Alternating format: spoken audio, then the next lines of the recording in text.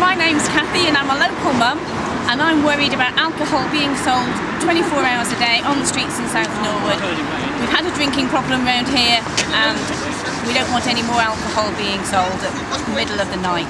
Petrol station is really welcome, that's fine. Lots of local people want to see a petrol station opening, but we don't want a 24-hour alcohol licence. Okay, this is Pat, my wife, and I'm Tony Holding. We don't want 24-hour drinking, especially in an alcohol exclusion zone.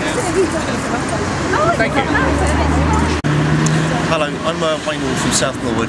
The reason why I'm here supporting this process is because the 24-hour alcohol licence that's been applied for is directly in the area that is designated for no drinking. The police have been working really hard lately to keep young people particularly away from drinking on the streets, etc. And the real issue here is that we're going to be encouraging young people to drink, and we don't want that. We've got no opposition to the garage itself, but we don't want alcohol to be sold for 24 hours.